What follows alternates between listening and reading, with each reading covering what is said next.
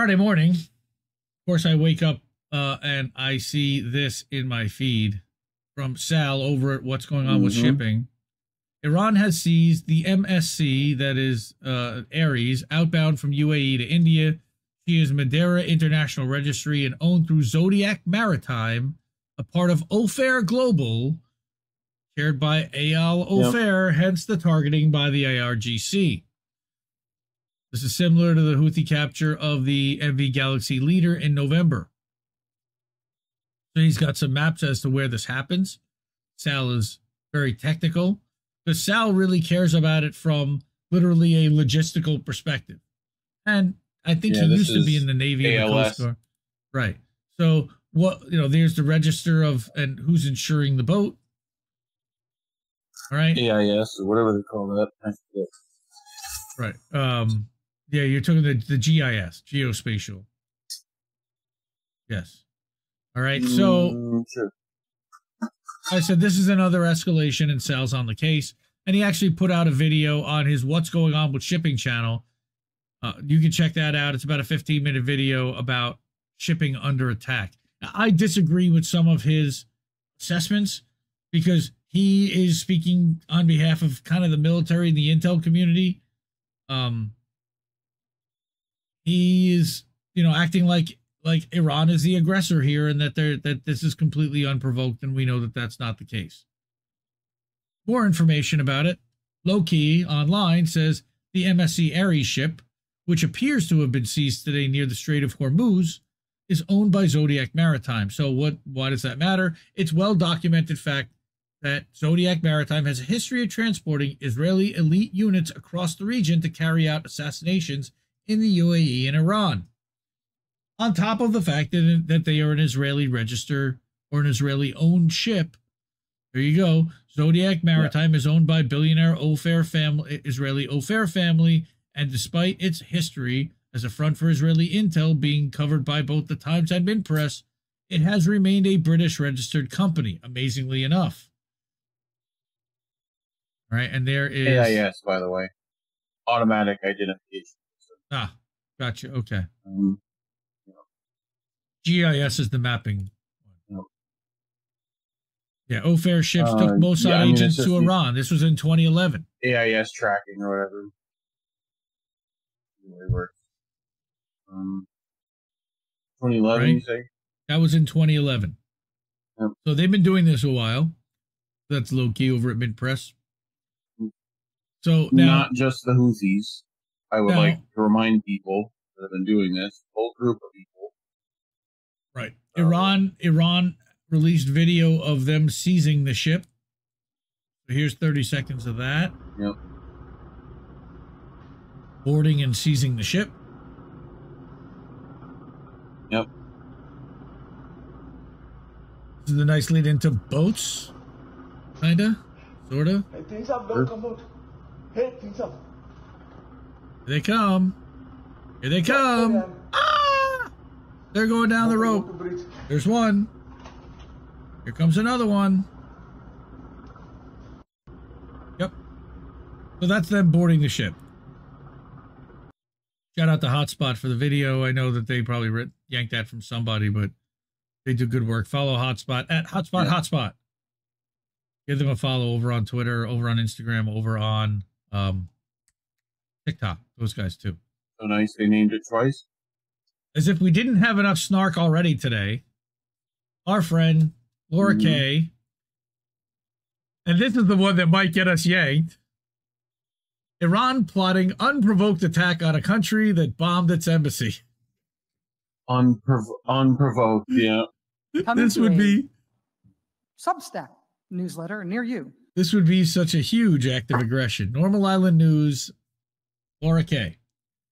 There's outrage in the West that Iran might be planning an unprovoked attack after against Israel after the IDF bombed its consulate building in Damascus on April 1st, killing 2 generals and 5 soldiers. Tensions have been high since Iran refused to apologize for overreacting to Israel's April Fool's prank. Ayatollah Ali Khamenei outrageously suggested Israel must be punished for what was basically an elaborate joke. Clearly, he's They've aware. been such a bad boy. Clearly, he's They must be punished. unaware. The U.S. version of international law states it's illegal to punish Israel for breaking international law. Thankfully, the U.S. is taking no nonsense. Straight to jail. Yep, right to jail. Acting U.S. President Antony Blinken explained, AIPAC told me to say the revenge attack that has not happened is an unwarranted escalation from Iran that risks destabilizing the region. Lover. Yep. Israeli Prime Minister Benjamin Douchebag said, the moment the fighting stops, my political career is over and I'm probably going to jail. Therefore, the best thing I can do is start a war with Iran to stop Iran from starting a war with us. Yep. Obviously, war with Iran would be the sensible option because it should keep Benjamin Netanyahu's political career alive at the small cost of millions of innocent lives and the collapse of the global economy. What could go wrong? Yeah, he just throws a dart at the wall of brown people to see which ones he decides to fight this week. No, it's all of them. Yeah. A spokesperson for BlackRock said, quote, worldwide economic collapse would present us with lots of unique and interesting business opportunities, unquote. Anyone who doesn't want BlackRock to have unique and interesting business opportunities is clearly an extremist. I mean, anyone who disagrees with you is an extremist. If we can save the banks, then we can save the world. Right? Yeah. Iran insists that it's looking for a political alternative to a military response, but I'm told it mocked up images of a missile strike against Haifa International Airport. The Vienna Convention of 1969 states nations must not share memes that scare Israel on social media, but it says nothing about attacking embassies, so we all know who the real aggressor is. Yeah. Israel, the innocent victim, says it's worried Iran might not attack, but if it doesn't, Israel will probably bomb another 5 countries in the region because it doesn't know what to do with all the bombs America keeps giving it. The last thing Israel would want is for its neighbors to destabilize the region by objecting to being bombed, but that's exactly what's been happening. Some have even showed footage of Israel bombing aid workers on social media and aggressively pleaded, please stop doing this. It seems everyone is misinformation, right? That didn't happen. Nope. That totally didn't happen. Memory hold. It seems everyone's objecting to Israel's proportionate extermination of the Palestinian people and its diplomatic missile strikes against its neighbors. Thankfully, Germany is showing genocidal solidarity and banning anyone who talks about Israel's blood rage from entering its country. I understand it's even considering the possibility of putting Israel's critics into concentration camps to absolve itself of guilt over the last time it did that sort of thing. Holy shit. Allegedly, we talked about that allegedly on INN News. It's good to know now, whatever happens next, Germany will be on the right side of a world war for a change. Oh, God. Oh, Laura K., Normal Island News, the best satirist out there going, and it's not even close. Adore her. She's the best. Seriously, here's what the Cradle reported on this story, because I figured we should get kind of a lefty, serious perspective. Okay, again, we know that Israeli ships have been reportedly using a sea-to-land corridor that crosses several Gulf countries to bypass the trade damage done by the Yemeni attacks in the Red Sea. Huh. So what's going on here? What's going on?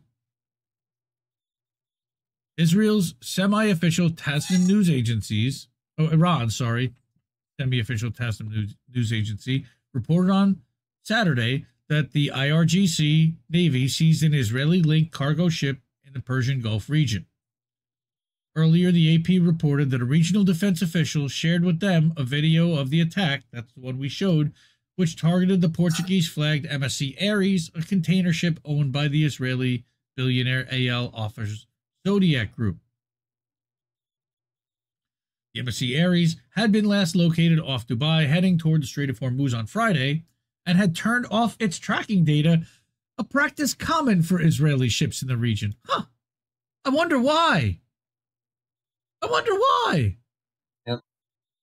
Wait, Israeli ships have been targeted in the Gulf region? What? What? Why? Mm. Why? Why? Why? Why? Why? Why? Right? Since November, Why? the Ansar Allah-led Yemeni armed forces, correct, not Houthi, but Ansar Allah-led, have targeted Israeli-linked ships in the Red Sea in response to Israel's genocide in Gaza. Whoa, what happened there? Something popped up. Hey, go back. Close that. How do I close that? Oh, there we go. No. There we go. I got it. We're good. All right. So, Israeli ships in the region. Since November, the Ansar Allah-led Yemeni armed forces have targeted Israeli-linked ships in the Red Sea in response to the genocide in Gaza. Iran and Yemen are close allies. Yes. Friday's ship seizure had previously been reported by the British military's UK maritime trade operations. The report said only that a ship was being seized by regional authorities in the Gulf of Oman at the Emirati port city of Fujairah. Sorry, I'm terrible with the names. The seizure comes as fears grow in Israel and the U.S. over Iran's retaliation for the bombing of the Iranian consulate in Damascus, Syria. Israel killed a top IRGC commander and several others in the strike. As we said, the Strait of Hormuz is a narrow channel in the Persian Gulf through which a fifth of all oil passes. Very important. Fujairah, the UAE, on the UAE's eastern coast of the Gulf of Oman, is the region's main port. The UAE plays a critical role in U.S. and Israeli plans to establish the India, Middle East, Europe economic corridors, a ship-to-rail transit network that could compete with China's Belt and Road project to ship goods from Asia to Europe. I wonder if there's another canal called like the Ben Gurion Canal involved with this somehow as well. They're planning on. Yeah, at least partially. Iranian targeting of commercial ships in the Strait of Hormuz and the Gulf of Oman could disrupt the establishment of the IMEC project.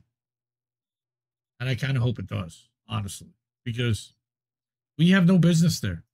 Yep. We have no business there.